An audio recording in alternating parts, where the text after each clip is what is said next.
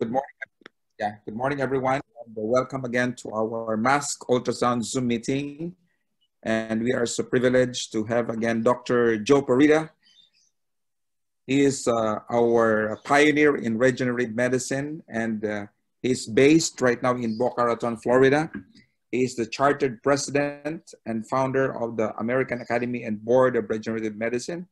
So for those of you who are interested to be certified in the regenerative medicine, it's very nice that we can get in touch with Dr. Joe, as he's one of the members of the board for that, and he surely will help you do some things that will make you a professional for regenerative medicine. And it's my privilege to introduce him to you, as he is the one who have been teaching me also since for the last maybe 8 to 9 years, Dr. Joe.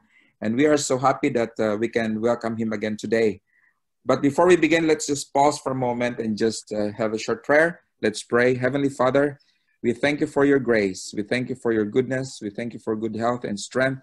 We thank you for Dr. Joe, who's going to share with us his expertise on the topic of ozone and other essentials in regenerative medicine. Kindly be with him and kindly give him wisdom and understanding from above. Teach us, oh God, to trust in you and be humble in all our knowledge and skills. In Jesus' name we pray. Amen. So welcome again, Dr. Joe Purita. So go ahead, Thank Dr. you Joe. so much, Jim.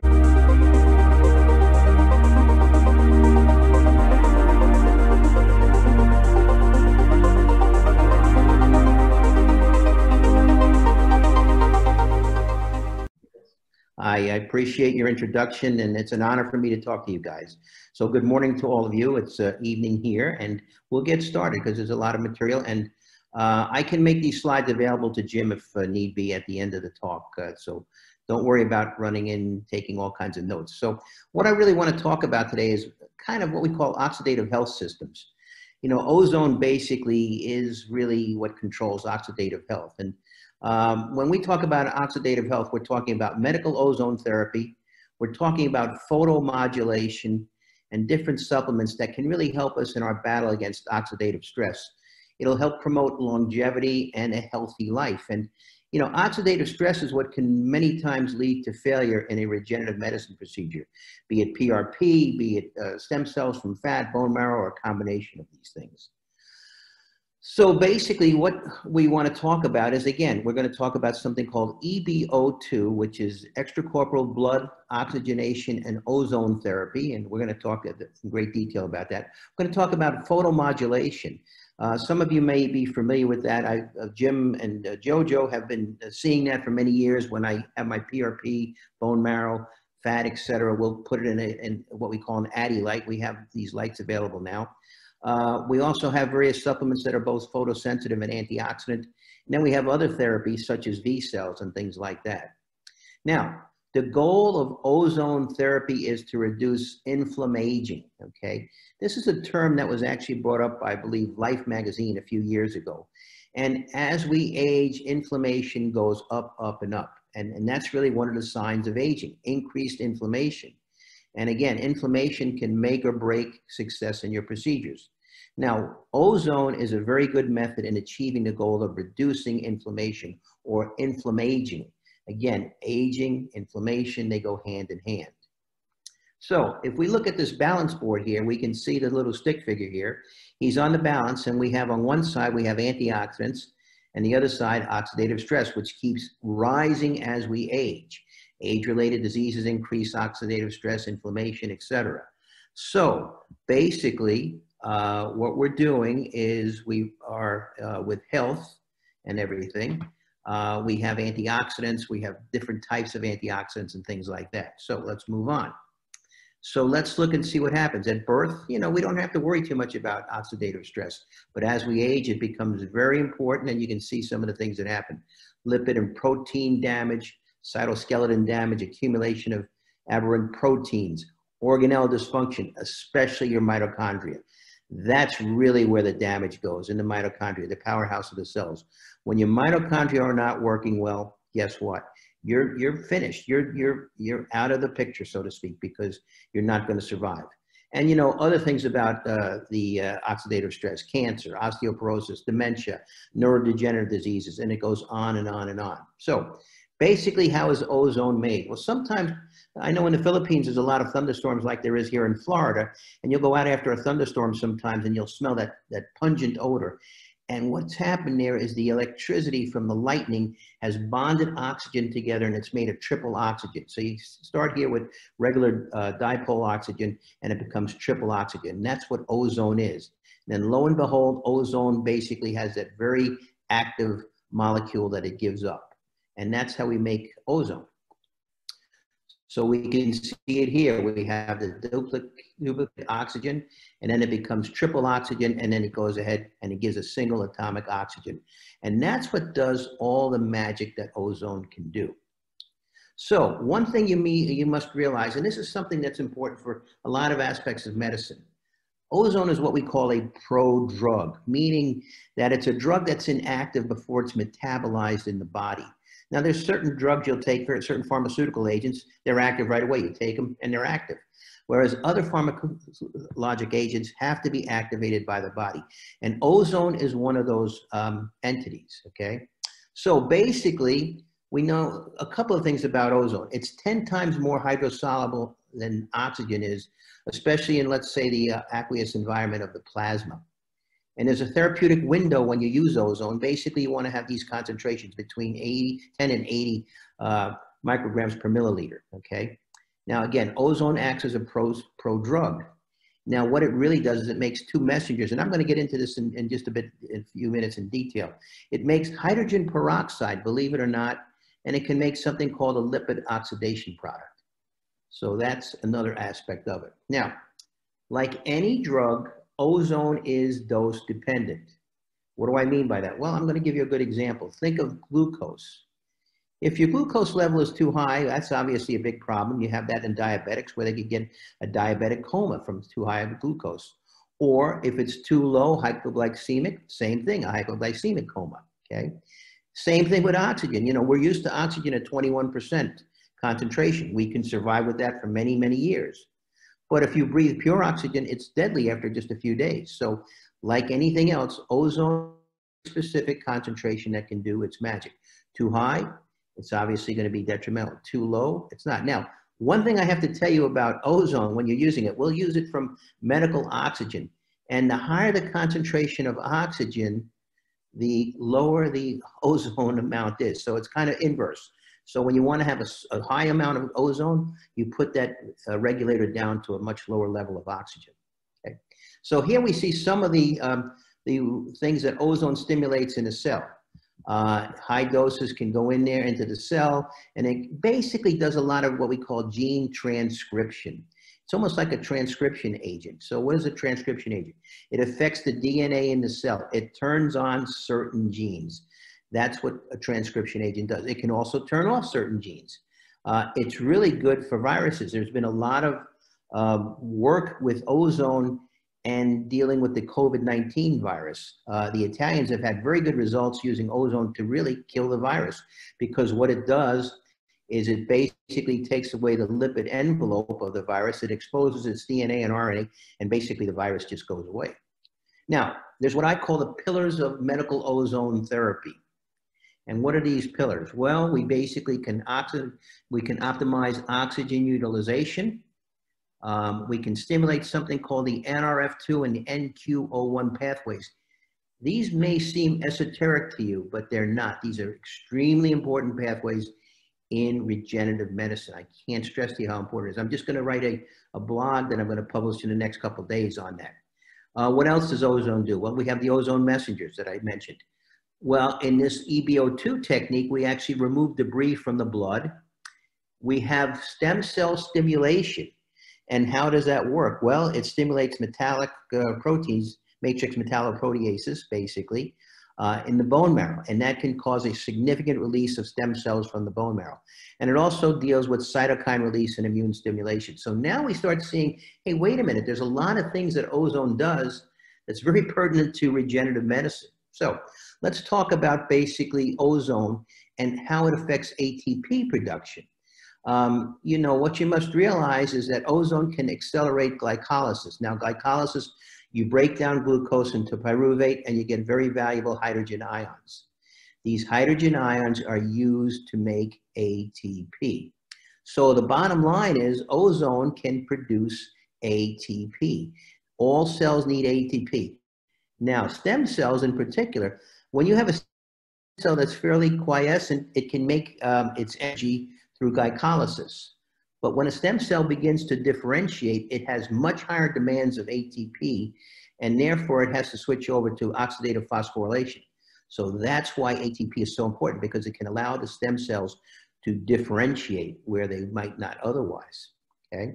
And we can see here, again, it's dealing with the Krebs cycle. We don't have to get into that great detail, but you have NAD plus and you have NADH plus a hydrogen atom. And that's what helps produce the ATP. Now, one thing you have to realize, and I suggest you guys learn more about NAD and NADH, because this is really where the field of regenerative medicine is moving. NAD is extremely important, and the ratio is very important, and that ratio should be about 700 to 1. And guess what? Ozone medically in the blood will actually help create that ratio, okay? Now, oxidative stress. Ozone does cause some oxidative stress. Now, oxidative stress activates something called the NF-kappa beta pathway, okay? Now, this is basically a pathway of inflammation. This is how many cancers work. This is how many degenerative diseases, especially neurologic degenerative diseases, work. And that's when you have severe oxidative stress. Luckily, ozone does not cause severe oxidative stress. It causes some moderate oxidative stress. You know, some oxidative stress is very necessary in the body. And what does this oxidative stress do? It stimulates a pathway called the NRF2 pathway. And again, you see it written out there. And what this is kind of like a thermostat of inflammation. If this pathway is stimulated, it helps reduce inflammation dramatically by secreting certain enzymes. These are called antioxidant response elements. That's a name you should probably know down the road. And these are basically things like SOD, catalase, glutathione, things like that. So basically the moderate oxidative stress that ozone therapy produces activates this pathway, the NRF2 pathway. Extremely important, because if NRF2 is working properly, you're going to have a very healthy patient. If it's working improperly, you're going to have a very sick patient. Okay. Many cancers are because the NRF2 basically failed us. Okay. And again, we can see here, moderate oxidative stress. Oh, I'm sorry, let me go back. We'll get the NRF2 pathway right here. Now this pathway is, the NRF2, I should say, is found in the cytoplasm of the cell. And it's kind of locked in position. It's kind of like in a jail cell, but another enzyme called KEP1, and you can see that here, okay? Now, with the proper signaling, and NRF2 is basically like a signaling molecule, this KEP1 releases its bond to the NRF2, and what that NRF2 does is it enters the nucleus, okay? And when it enters the nucleus, it starts interacting with the DNA, and it starts turning on certain genes. Again, it's like a transcription agent. And what do we get? We get basically many of the different antioxidant enzymes. Whereas if you have a severe oxidative stress, you get NF-kappa beta, and you get the opposite. You'll get inducible nitric oxide synthase. That's great if you're going to fight a viral infection or a bacterial infection, but it does cause collateral damage too. You know, that's one of the problems we're seeing with COVID-19. We're getting too much of a inflammatory response, and that's what's causing the death of many of these people, okay? So again, NRF2 is the master regulator of antioxidant detoxification and cell defense gene expression. 600 genes are involved in that. Kappa beta is pretty much the opposite, okay? Now, NQO1 pathway is basically a pathway that helps the NAD-NADH ratio. Now here we are again. We can see kind of, and this is why I'm trying to stress this on a couple of different slides. So we have it here on this slide. Let me get my arrow if I can here. NRF2 resides in the cytoplasm. Remember, it's kind of held in jail by that KEP1. And then all of a sudden, a signal goes, and lo and behold, we start getting oxidative stress reducing, inflammation is reducing. And NRF2 has a very profound effect on the mitochondria. anything that you're basically doing that has a beneficial effect on mitochondria is going to be extremely important in all your regenerative medicine procedures, because success or failure typically is going to be because of what you do to the mitochondria. And this is basically a great slide. And again, I'm going to make these slides available to you guys. Only thing I ask of you, please don't make a whole talk on your own. I mean, try and learn from these. And if you want to use the occasional slide, that's fine with me. And this gives you an idea of some of the things that the NRF2 pathway does with the oxidative stress. And here, again, it helps with homeostasis, again, mitochondrial membrane and ATP synthesis, mitochondrial fatty acid oxidation. Again, anything influencing the mitochondrial area in a positive way is extremely important, okay? Now, oxidative stress, it also stimulates something called the P53 gene, okay? P53 is basically called a tumor suppressor gene. And what that does is it literally helps prevent tumors in the body. Most of our cancers, well, I shouldn't say most, but many of the cancers are when you have a mutation of this P53 gene. Now, interesting enough, to tell you how the P53 gene works, elephants, one of the largest mammals known to man, have, quadrillions of cells. But elephants almost never get a cancer. Why? Because they have multiple copies of the P53 gene. So that's something to keep in mind. And this is what the P53 does. It analyzes a cell and it says, your DNA is damaged too much, like we would see down in the bottom here. And lo and behold, it says, you're going to stop dividing and I'm going to make you go on to apoptosis and die. Or it says, hey, your DNA is damaged, but I think I can fix you. And it goes ahead and fixes that cell. The cell continues to divide and everybody's happy. So that's why P53 is important. Ozone will help stimulate the P53 gene, correct it if it's kind of malfunctioning, as will some phototherapy, okay? And again, we can see here the two pathways of ozone right there. You can either be anti-inflammatory or pro-inflammatory.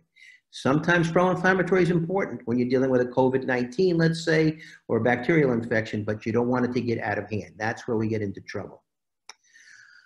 All right, so basically, how does it increase stem cell production? Well, again, the matrix metalloproteases, and particularly this one called matrix metalloprotease 9. This is found in the bone marrow. And basically what the ozone does is it helps basically break this bond. Think of this again as keeping the stem cells in jail. And all of a sudden the jail is open and the stem cells are free to leave the bone marrow, as we can see here, and they go into the circulation. So this will increase bone marrow stem cell release, as will nitric oxide and other things like that. That's actually the basis of hyperbaric oxygen. Hyperbaric oxygen produces nitric oxide, which affects these bone marrow and these metalloproteases, and they release stem cells to the circulation. That's why people, for instance, a diabetic who has a wound that won't heal, it's because he's now getting increased stem cells to go to the area. Remember, cells, not doctors, heal the patient. Okay, that's one of my pet little sayings.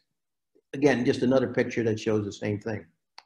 All right, now, what are ozone messengers? This is what really makes ozone work. So ozone messengers are basically, this is the pro-drug. The body kind of helps metabolize these things. And one of the things that ozone makes in the circulation now, again, I'm not talking about breathing it in, but I'm talking about directly intravenous. We'll find that ozone can make hydrogen peroxide. And now the hydrogen peroxide does not last very long at all. It's very fleeting. It's almost like a singling molecule, but it can have a profound effect on the leukocytes, on erythrocytes, platelets, etc. It's an intracellular singling molecule. There's a lot of singling molecules in the body. There's nitric oxide, there's carbon monoxide, and there's H2O2. Very important singling molecules. And we can see here, for instance, we have H2O2. It affects the erythrocytes, leukocytes, platelets, improved O2 delivery, immune activation, and other things. And then we have what we call the LOPs, lipid oxidation products. Now, though, unlike hydrogen peroxide, which is very short-lived, these things can live for weeks, and they will affect the bone marrow, releasing stem cells, the endothelial tissue, and other organs. So the effects of ozone can be right away, and it can be basically for weeks after the treatment is done, okay?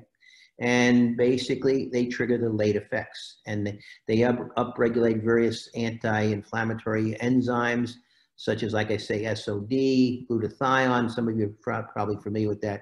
And they can do neuroimmune modulation. Parenchymal cells also can be affected by these lipid oxidation products. So it can affect the endocrine glands, the liver, the kidneys, bone marrow. So very, very interesting. It can go ahead and produce short-term and long-term effects.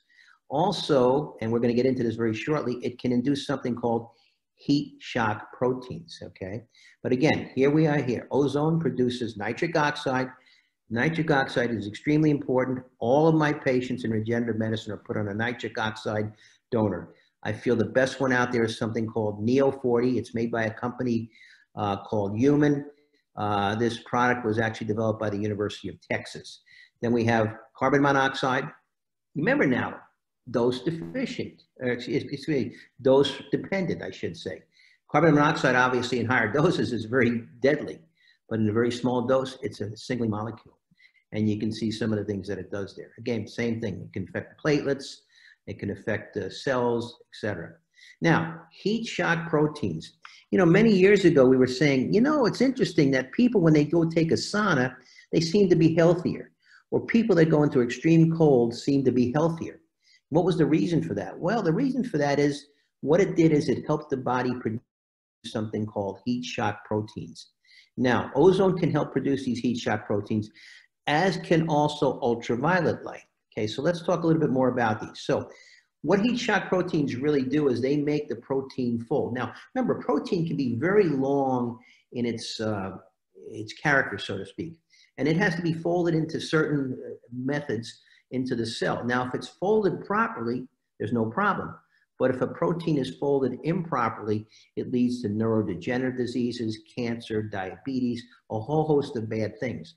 So here you see in this little cartoon, we have the heat shock proteins, and what they do is they go ahead and resuscitate some of these proteins, repair them, and make sure that they're going ahead and folding properly. It's all about the folding of the protein and how it fits into the cell.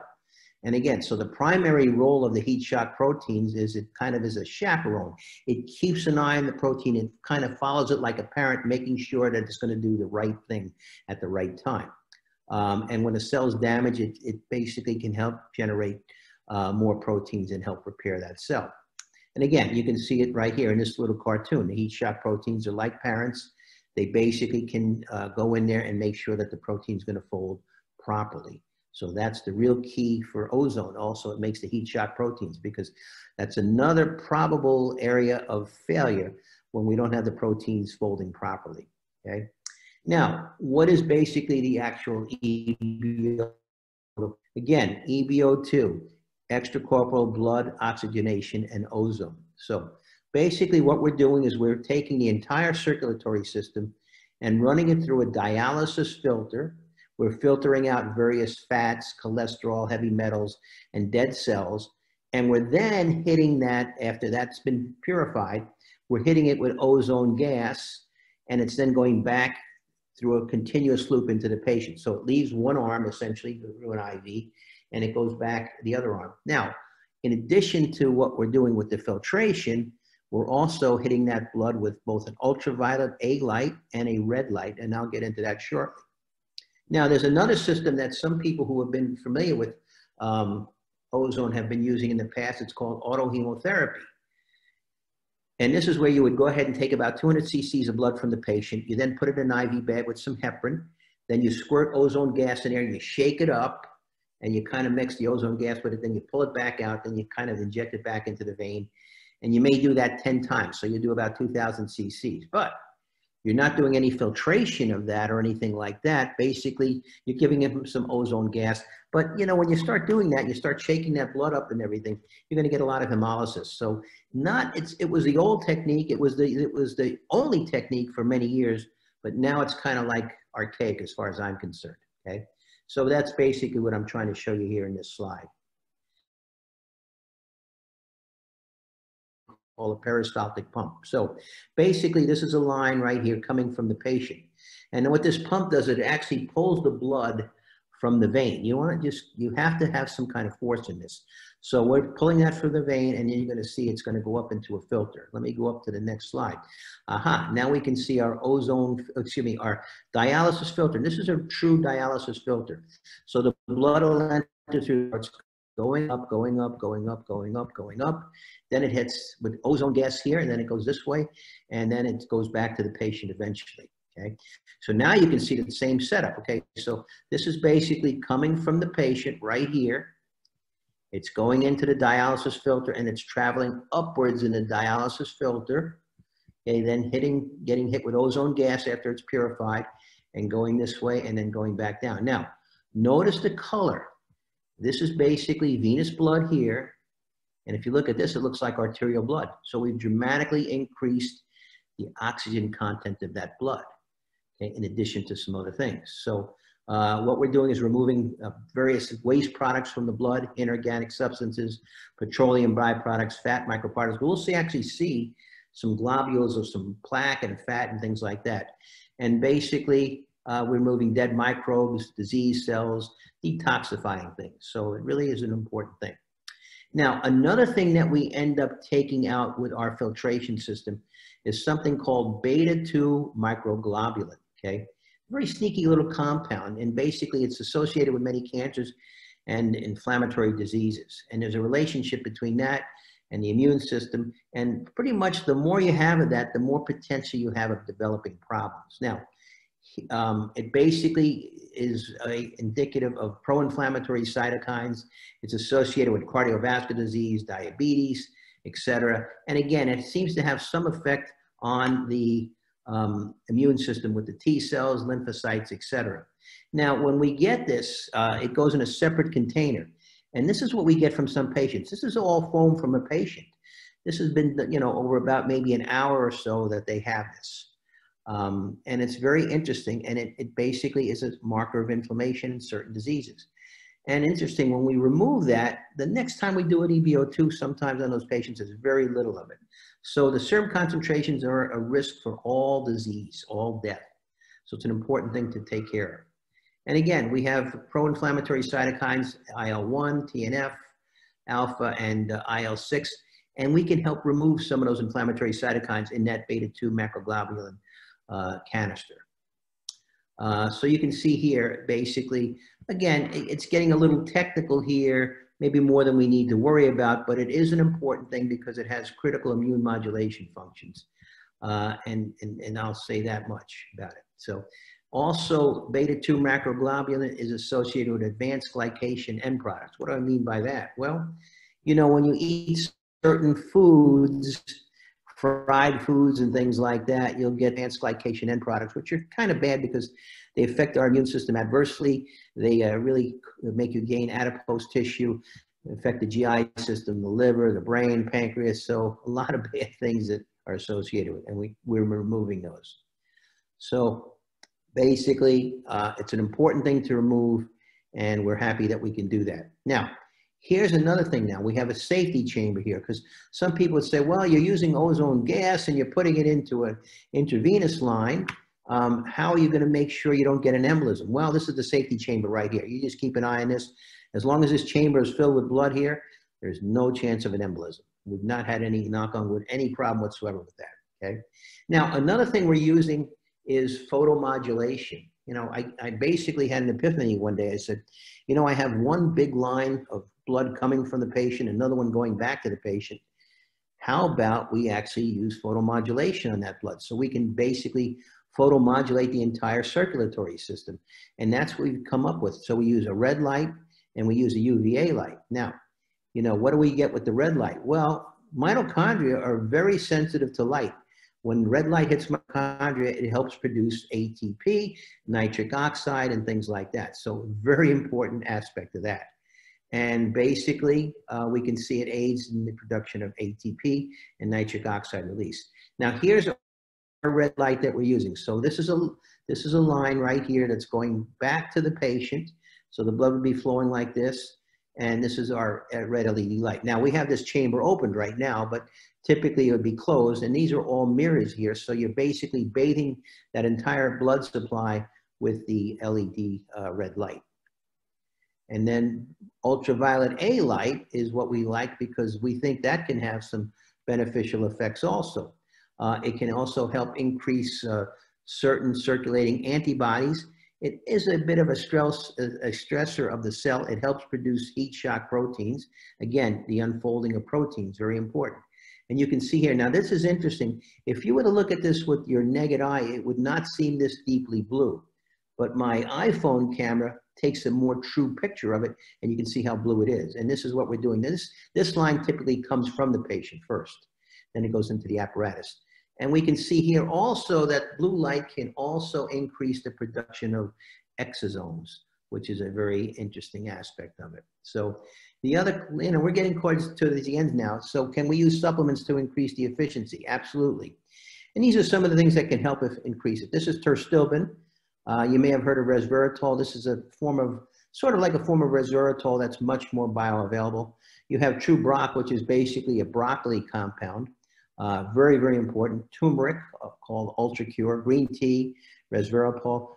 Fumaric acid, very interesting compound. Our FDA in the United States, and this is over-the-counter fumaric acid, but the FDA just approved a compound, mainly fumaric acid, for the treatment of MS. So keep that in mind. Quercetin, some soy isoflavones, NAD, again, so important, and Neo40. And this is a supplement that I think works very well to reduce inflammation, NRF2. Probably something that you might want to consider giving to most of your stem cell patients. It's from a very reputable company in the United States called Thorne Research. It's a very good product. So basically, if we reduce NRF2, or I should say increase it, we basically get mitochondrial metabolism better, we restore our redox balance, and we suppress cytokine production. And are there any side effects with our treatment? Well, once in a while, the patient kind of gets a feeling of chest tightness, and that's because they're basically getting NAD production. And what we do is we turn down the ozone for a bit, and that immediately goes away, and it usually doesn't come back then. And then we also sometimes use our cytokine patches. Sometimes after this is very good, by the way, for autoimmune diseases and things like that, but sometimes the patient kind of feels washed out. So we use something called an AI patch, which is basically a patch. We have it through our FDA here, and it's a patch that basically has interleukin-10 and interleukin-1 antagonists. We put it over the carotid arteries, and the symptoms pretty much disappear. What we're going to look at in the future is mainly using hydrogen gas, and maybe xenon, and maybe magnetic stimulation of the blood. And I think with that, we're going to go ahead and take any questions you guys might have. I'm yours for the next, until tomorrow morning, my time. Any questions? Dr. Joe Purita, thank you very much. Yes. You're very, very much ahead of your time. I remember Dr. Joe 8 years ago was telling us about all these stem cells, bone marrow, PRP. And I was watching the time it was introduced in the market, and it was only maybe 4 years from where he started talking about it, that everything else was like being used by a lot of physicians. So I can tell Dr. Joe is very, very, very much ahead of his time all the time. And this topic is just mind-boggling in the sense that this may not be appealing to you at the present time, but I know this will be in the near future, as was introduced to us with this extracorporeal blood oxygenation and ozone therapy. So Dr. Joe, thank you very much. But I just have one question though. Sure, Jim. How often do you do this to your patients, and what are the criteria that you need to see before introducing this kind of therapy to patients? It depends on what we're going to treat. Now, if we have somebody with an autoimmune disease, I may do it once a week for 2 or 3 weeks, okay? Somebody may have a mold infection. We might consider doing that. And many, I have a lot of professional athletes that I take care of. Many of them do that for performance enhancement because it does, get rid of a lot of the inflammation in the body. Some of my players who play American football, they really get banged up every week in, week out. And they find that this is invaluable for them to increase their performance. And it's legal. That's the nice thing about it. I see. Any contraindication? Let's say you're a patient, 60, 70-year-old, would come to you and would want to have this therapy, what would you ask him to undergo first? I mean, do you need any medical clearance or some kind of a maybe to the echo or ECG clearance from cardiologist? As you have mentioned about the chest heaviness, chest pain immediately after the treatment. Interesting question. Now, when I say chest pain, it's the same as we see with NAD. It really has nothing to do with the cardiothoracic system. Okay, it has nothing to do with maybe making the arteries get smaller or something. It's just a phenomenon that we see. There's really very little, if any, contraindications other than someone who has a G6PD deficiency.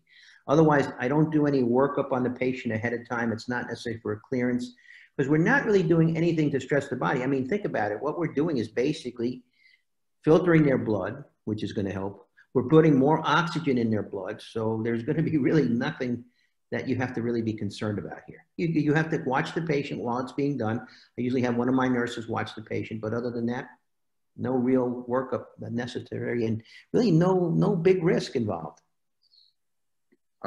Age limitations, nothing.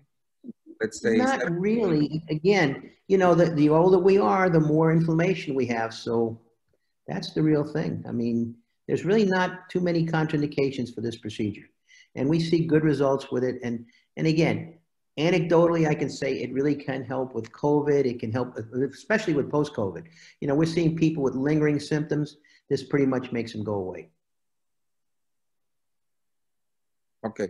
You mentioned also about the matrix metalloproteases. Are you saying MMPs are good for patients as they stimulate stem cells, or is it different? MMPs are good and bad. Okay. The MMP is good and bad. Some of them, you need some of them, but this particular MMP, it's MMP9, is one that kind of binds the stem cells in the marrow. It's like I say, it puts the marrow in jail, or the stem cells in jail in the marrow. And it basically is, proteolyzed and basically releases the stem cells. But MMPs can really affect the joint. There's a whole host of things. A2M is sort of in that category a bit. I see. And I know you're a big A2M fan, so. Dr. Joe, here's another question from Pash. Pash, go ahead. Dr. Joe, thank you so much for your lecture again. As usual, it's my pleasure. My pleasure. Lucky for you to always lecture and find time for us here. So, okay. Dr. Joe, my question is actually, how long does a procedure last usually? And the other question is, you mentioned that some patients feel tired after. Is it a usual thing that they feel just like in dialysis, post-dialysis? Thank you, Dr. Joe. Okay, again, now, it's not like a post-dialysis in a kidney failure patient. This is basically, some of our patients feel dramatic. They have boundless energy. Other people say, oh, I feel a little better, but they kind of notice after, a few days and say, I'm feeling better and it's really helping. How long it lasts, it depends on the patient. It depends on the condition that they have. But the effects can last for quite some time. I found pretty much if you have a very healthy patient, they don't seem to have as much of an epiphany as the patient who is more ill, so to speak. Dr. Joe, I'd like to clarify my question. My question was for one procedure, how long does it usually last, the procedure in the clinic when we do it? Is it an hour, 30 minutes? Oh, okay. The procedure, the hardest part of the procedure is starting the 2 IVs. Once the 2 IVs are started, then it's about 45 to 50 minutes. I see.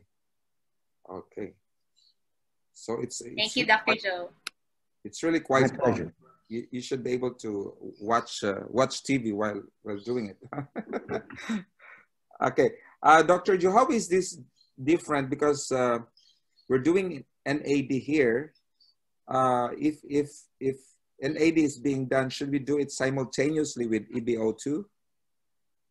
I would do it afterwards. Now, let me ask you, you're doing NAD intravenously? Yes, intravenously, yes. All right, I'm going to give everybody a secret now. And if you reveal my secret, I'm going to come to the Philippines and shoot you. Okay. Now, here's the secret. I want you to do the following. How long does it, Jim, how long does it typically take you to do an NAD IV treatment? Usually 30 minutes. For NAD intravenously? How much are you giving? Maybe because the preparation is, there's a vial that, there's a compounding pharmacy here that we ask them to prepare the NAD. And then Right. when it comes to us, it's already ready for injection. So no, but now you're injecting it or you're giving it intravenously? Yeah, intravenously, yes, intravenously. I mean, typically most people need an hour or two or more. When you're giving it like 250 milligrams, a lot of people will need, 2 hours. Usually, the one that they prepare is because we were given the instruction in the pharmacy was like 30 minutes at least to an hour. It's not that much in terms of the concentration. You may not have a high concentration. Yeah, I will try to check the exact concentration of that. All right, here's what I want you all to do now. This is something I learned, and it's an amazing thing. I want you to use something, at least in the United States, it's over the counter. It's called TMG, trimethylglycine. Okay. It's a pill. And if you give the patient trimethylglycine, and you can go read some of my blogs about this, but if you give them trimethylglycine, you can cut the time it takes to give them the NAD in half. Okay. Very simple thing. I usually tell them, take it. I'd like them to take it usually the morning of or the night before. And because it can take a long time to give patients high doses of NAD. NAD is extremely important. You know, that's something that it's a win for everybody. The doctor can make some money on it, but it's also very good for the patient to take. But TMG, trimethylglycine, okay, very important to take because it'll speed the time up that they can do it in half the time they normally would. So which one should come first, the NAD or the EBO2? Usually I do the EBO2, but it's interesting. Tomorrow I have a lady that has to have a conference first. So I said, all right, we'll do NAD first, EBO2 second. It doesn't really matter because remember, EBO2 is going to make NAD anyway. Now, I would probably not do like vitamin C or something first because I'm not sure what can happen with the ozone in there. So I usually do vitamin C, things like that after the EBO2. I see. I see. So how often should you do this in a year, like EBO2? How often should they do this? You know, for a healthy patient, maybe once every 6 months or so, or, you know, maybe even a little longer. And again, if you have somebody who's an autoimmune disease or something like that, well, then I would probably maybe do it more often, depending on what we're trying to treat. I see. Like, well, of course, we're seeing a lot of arthritic patients, Dr. Joe, and pain patients. Okay. So what's the problem that most of those patients have? If they're arthritic, what's usually they complain of knee pain, back pain, usually, right? knee and hip pain. Okay. I mean, this will help them some, but I still would prefer, you know, regular stem cells to the joints. Sometimes I'm very fond of doing V cells, very small embryonic-like stem cells, which come from the patient, and things like that. But this will help reduce inflammation because, again, it's stimulating NRF2. Okay. So thank you very much, Dr. Joe. Again, my pleasure. You guys have a good day, and I look forward to talking to you guys again and maybe visiting you one of these days when all this goes away and we have our world back again. Yeah, we're going to pay you a visit, Dr. Joe, in Florida when all this is over. I look forward to it. Yeah, I'm looking forward to seeing the actual patients being infused with EBO2. Are these... well, we'll teach you how to do it. Yeah. Are these, what's this? All the equipments needed are available? We can always... Yeah, we have, you know, actually you can talk to Bob. I mean, Bob can actually give you the actual economics of it. I think Bob said if you purchase a kit after about 7 or 8 patients, everything is paid for, and then it's just, you're making profit after that. So we're actually helping to sell this. So talk to Bob. He can give you the details, and And, you know, maybe you can get 1 or 2 units in the Philippines, and that would be something pretty interesting, I think. I see. So thank you, Dr. Joe, again, and very nice to hear you again. It's been my pleasure. You're Sorry we had a well. little mix-up in the beginning, but we got it all squared away. Yeah. You're not getting any older, Dr. Joe. You always look young. I'm trying not to. I'm taking my cells and my EBO2 and working out every day. All right, listen, you guys all have a good day, and it's my pleasure talking to you. Bye now. Take care. Yeah, thank you, Dr. Joe, and bye, and see you soon. Thank you very Very much. good. Thank Give my you. regards to everyone. Say hello to Attorney Vic for me. Give him my regards. Yes, I'll do that. I'll tell him that. Take care, Okay, everybody. all right. Bye now. Thank you. Take care. God bless. Thank you. Take care.